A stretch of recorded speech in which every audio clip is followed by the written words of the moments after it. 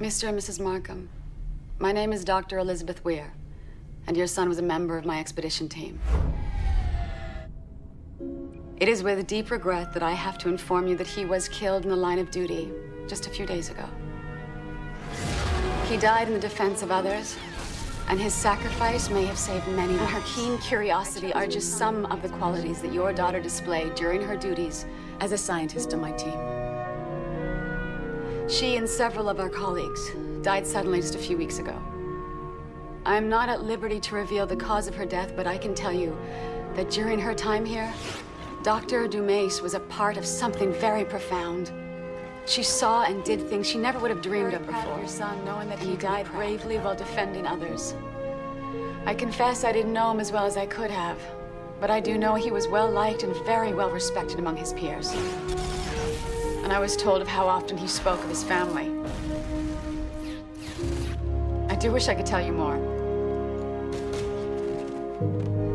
I'm sure you understand, as a military family.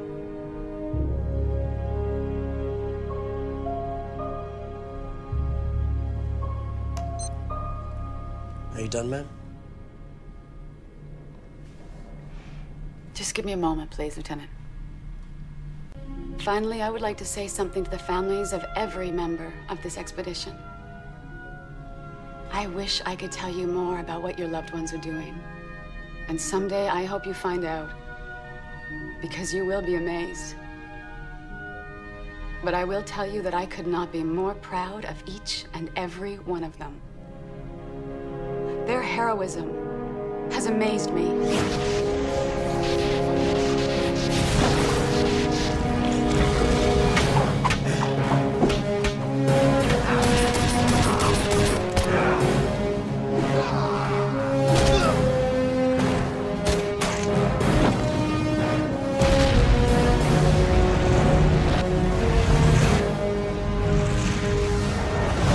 Their resourcefulness has staggered me.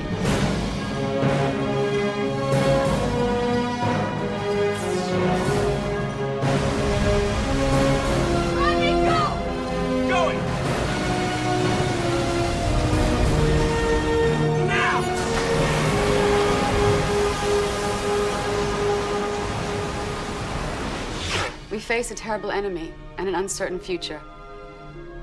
But if we are never heard from again, know that your loved ones did not face that uncertainty alone. We are facing our future together.